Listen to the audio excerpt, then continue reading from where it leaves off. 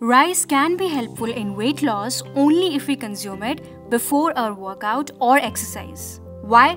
Because rice gives you quick energy. Therefore, you feel energetic while doing your workout or exercise after consuming rice. You can consume rice 30 minutes before or 30 minutes after a workout. But how much? Not more than 1 bowl. Because this 1 bowl rice will convert into energy. If currently you uplift 5 kg in a gym, try eating rice tomorrow, you'll be able to lift 7 to 8 kgs and muscles will grow faster. So, rice should be around your exercise and not more than 1 bowl because the extra rice will convert into fat. So, when rice will provide you with energy, you can efficiently do the exercise and will reduce extra weight. If you have diabetes and you want to exercise, can you take rice?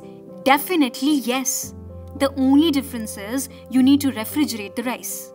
Take out cold rice, heat them and then consume it. Why? Because when you refrigerate rice, the starch in them, which is responsible for blood sugar spike, due to which rice intake is restricted for diabetics, gets converted into resistant starch.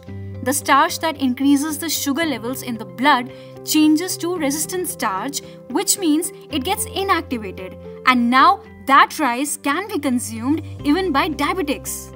So what are the ways to eat rice? Number 1, don't eat at night. Number 2, only take 1 bowl of rice. You can even eat twice a day but not more than 1 bowl. Diabetics must consume it after cooking, cooling and then heating. And white rice should be preferred as compared to brown rice. Why? Because brown rice has comparatively more heavy metals. Although people choose brown rice to get slim because of its high fiber content, which will keep their tummy full for a longer period, but I believe if you want this feeling of fullness, prefer roti more than brown rice. Multigrains. What are multigrains? Wheat, which is gluten, corn, which is GMO, genetically modified, soy, which is again genetically modified, and a little bit of oats and ragi because people talk about it a lot. Mixing all these, you are served with a multigrain flour on your meal plate. Your body is unable to digest the gluten and we are burdening it with GMO, oats, fiber and asking our body to digest it.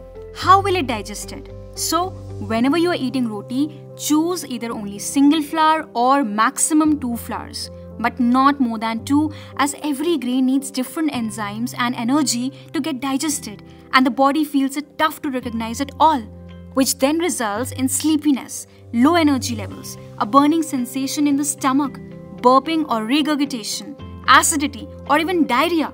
So the alternative to roti is chana atta or chickpea flour.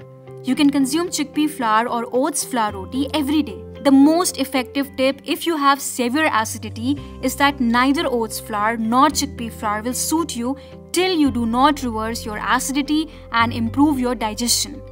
Start fermenting the pulses or dal and make their dosa.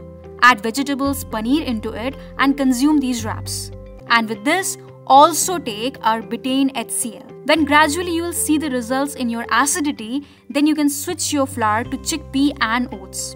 If you exercise, your body's protein requirement must be increased. Then my strong recommendation is to use pulses flour for roti. Guys, now I'm heading towards the conclusion. The conclusion is that if your goal is weight loss, first of all, carbohydrates. That should be around your workout. Before or after carbohydrates should not exceed more than 1 roti or 1 bowl of rice in one go as the extra one will convert into fat. If you have lower energy levels, then go for cooked and cool white rice.